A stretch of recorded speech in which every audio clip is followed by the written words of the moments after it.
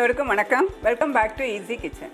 இன்றைக்கி ஈஸி கிச்சனில் ஒரு டிஃப்ரெண்ட்டான பீன்ஸ் பொரியல் எப்படி பண்ணுறதுன்னு நம்ம பார்க்கலாம். இதுக்கு தேவையான இன்க்ரீடியன்ட்ஸ் ஒரு 3/4 கிலோ பீன்ஸ் எடுத்திருக்கேன், கொஞ்சம் கருவேப்பிலை, ஒரு 4 வரமிளகாய் எடுத்திருக்கேன், மஞ்சத்தூள் கொஞ்சம், ஜீரகம் கொஞ்சம், ஒரு அரை மூடி தேங்காய் துருவி வச்சுருக்கேன், ரீஃபைண்ட் ஆயில், தேவைக்கு உப்பு.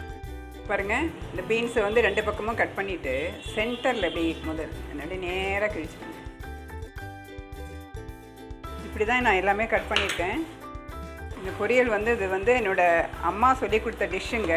ரொம்ப வெரி ஓல்டன் டேஸ், அந்த காலத்துலலாம் இந்த மாதிரி தான் பண்ணிகிட்டு இருந்தாங்க. ரொம்ப டேஸ்டியாக இருக்கும். இதுவும் கேரளா டிஷ்ஷு தான்.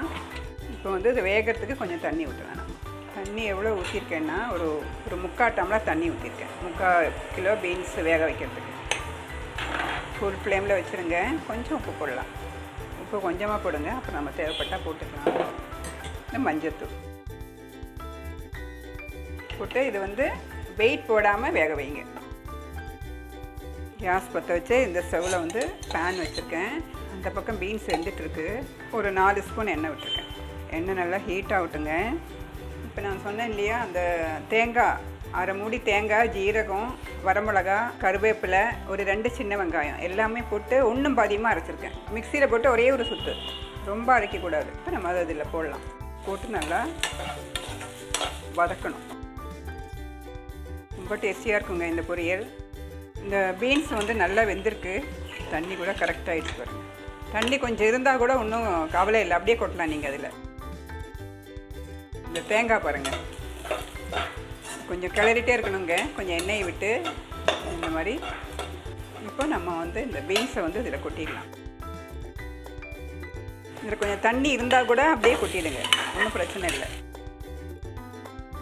ரொம்ப தண்ணி இருக்கக்கூடாது. ரொம்ப தண்ணி இருந்ததுன்னா வடிச்சிடுங்க. இல்லை கொஞ்சமாக இருந்ததுன்னா ஒரு 1/4 டம்ளர் தண்ணி அந்த பீன்ஸ் வேக வைக்கும் போது இருந்ததுன்னா அப்படியே இதில் கொட்டலாம். நீங்கள் நிறைய இருந்ததுன்னா வடிச்சிடுங்க, இல்லைன்னா கரெக்டாக வேக வைக்கணும். இது பாருங்கள். இப்போது இது நல்லா ஃப்ரை ஆகணும். சாம்பார் சாதத்துக்கு, ரசம் சாதம், தயிர் சாதத்துக்கெல்லாம் இது ரொம்ப சூப்பராக இருக்குங்க. பாருங்கள், இந்த தேங்காயும் இந்த பீன்ஸும் சேர்ந்து ரெண்டும் நல்லா ரோஸ்ட் ஆகணுங்க. அதுதான் இந்த டிஷ்ஷோட ஸ்பெஷாலிட்டி. அப்போ தான் அந்த டேஸ்ட்டு வரும். இந்த பாருங்கள், ஒரு 10 மினிட்ஸ் ஆகிடுச்சு. இப்போது கொஞ்சம் கிளறுங்க, விட்டு விட்டு கொஞ்சம் கிளறணும், இல்லைன்னா அடி பிடிச்சிடும்.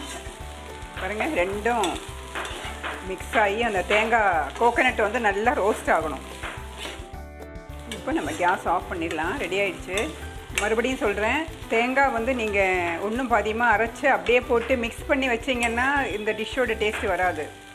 தேங்காயும் இந்த பீன்ஸும் சேர்ந்து நல்லா ரோஸ்ட் ஆகணும். நான் இப்போ ஒரு 10 மினிட்ஸ் நல்லா ரோஸ்ட் பண்ணேன். தண்ணி இருந்தால் கூட பரவாயில்ல, நீங்கள் ஊற்றிட்டு நல்லா ரோஸ்ட் பண்ணணும். போட்டு இந்த தேங்காயோட கலரே மாறும். அது ரெண்டும் சேர்ந்து நல்லா வாசனை வருது பாருங்கள். தேங்காய் நல்லா ரோஸ்ட் ஆகிடுச்சு. இது வந்து நீங்கள் வெளியில் காலையில் செஞ்சு ஈவினிங் வச்சா கூட கெட்டு போகாது, நல்லாயிருக்கும். அப்படியே டிஃப்ரெண்ட்டான பீன்ஸ் பொரியல் ரெடி ஆகிடுச்சு. இப்போ நம்ம கேஸ் ஆஃப் பண்ணிடலாம். சுவையான பீன்ஸ் பொரியல் ரெடி ஆகிடுச்சு பாருங்கள். நீங்களும் இதே மாதிரி இதே மெத்தடில் செஞ்சு பார்த்துட்டு ஷேர் பண்ணுங்கள், சப்ஸ்கிரைப் பண்ணுங்கள், கமெண்ட் பண்ணுங்கள்.